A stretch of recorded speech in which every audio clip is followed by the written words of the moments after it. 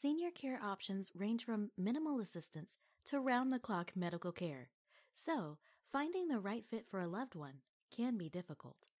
Let's review different types of senior care, starting with facility-based long-term care.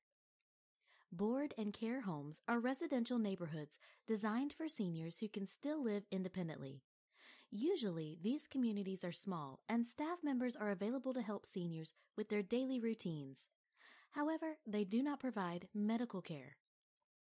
Assisted living facilities are designed to support seniors who can care for themselves most of the time but need help with activities of daily living, like grooming, medication, or using the bathroom.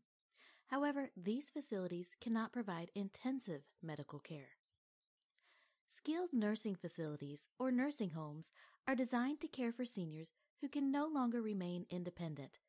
They offer 24/7 assistance and medical support and may also provide rehabilitation services. But care in a facility isn't the only option for seniors who need assistance. They can receive the same care and attention at home. Home health care is a medical care provided by a licensed healthcare professional. It can include physical therapy, administration of medications, wound care, and monitoring of health status. Home care is a non-medical care that supports seniors in their daily routines and activities. It can include assistance with activities of daily living, meal preparation, cleaning, and more. Home care can benefit seniors who need minimal assistance and those who need round-the-clock aid. Hospice care focuses on alleviating pain and addressing the emotional and spiritual needs of a senior at the end of their life. Hospice care can be provided at home or in a long-term care facility.